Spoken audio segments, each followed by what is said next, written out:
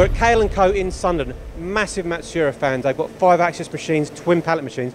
This is one of their latest acquisitions, MX-330. John, you run the machine. Tell me all about it, please. Well, we've had the machine a little over a year now. At first, it took us a while for to get the machine tooled up, just to give it its full potential. So it's sort of a slight change in strategy in terms of your machining, because you've not done 10 pallets, is that right? 10 pallets, yeah. The most we've had in the past is twin pallet horizontal, you know, so this is like the first of its kind for us. We've found benefits with the batch work. Obviously, with all 10 pallets, it'll run for hours rather than your average 20-minute cycle time, you know. But more so with like the small parts as well, because each pallet's got like a program assigned to it. So all you're doing is calling the pallet, and the program will have its data built into it. So literally your setup is, if it's proven out, it's just calling the pallet up with the program, and it'll run the entire job off, whether it's a 1-off or a 3-off, you know. Okay, so with Kail Co, people who don't know you, I mean, previously you've been more your smaller batch runs, your oil and gas. Yeah. So this has helped to change that dynamic? Yeah, more so the oil and gas, the small like intricate manifold blocks, which would have like half a shift setting before, and now it's just kind of, as long as the machine's fixed up, ready to go, yep, it'll do the work for you, you know, so it does save a lot of hours in setting time. Okay, so you run that program the first time, make sure it's all correct, and then they'll get another order 3 months down the line, you're just changing the fixturing? Obviously you're going to run your first part through like you would normally with the first off, with a bit of caution there, but generally as long as the machine's tooled up, machine's got 90 tools, so it's tooled for most of our like frequent work, you know, so it is beneficial. Okay, so you load it up, so you load it with 10 one-offs or 10 parts of the same thing, easy to change over?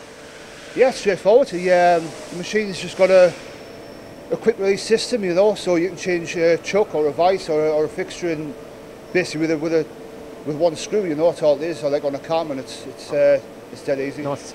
Now again, going back to the fact you used to do a lot of oil and gas, I'm thinking big components, big depths of cut.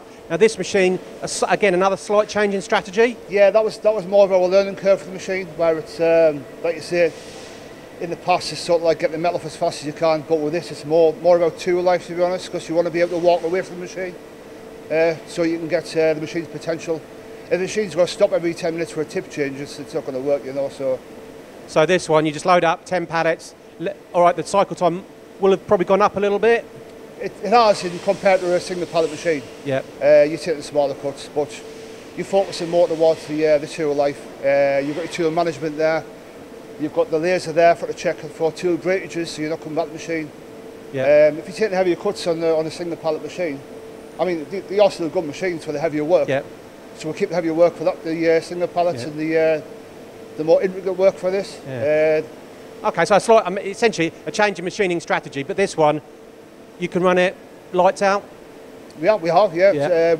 We're expecting at first it would take about 6 to 8 months for to get lights out, but actually it was near like 3 or 4. We've got some good work through that was suitable for the machine, you know, where we felt confident we could leave it, you know.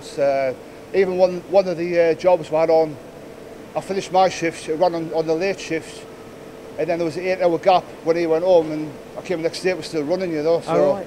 Brilliant, okay. Now, Matsuura's, as I said, you've got lots of Matsuura machines. Yeah. This is a new style of machine for you guys. Support from Matsuura, how's that been? Excellent. I mean, to be fair, credit to them, the training wasn't enough, you know.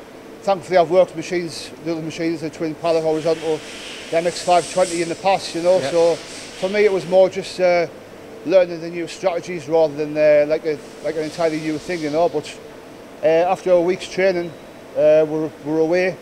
And there's been very little comeback since, you know, so. And I'm going to ask this, you enjoy running the machine? Yeah, it's no bother, yeah, it's good. Excellent, okay, so there you go. It's like a change in strategy for Kail Co, but it's been really, really good for you guys and take you from small batch runs to big batch runs. Yes. John, thank you very much.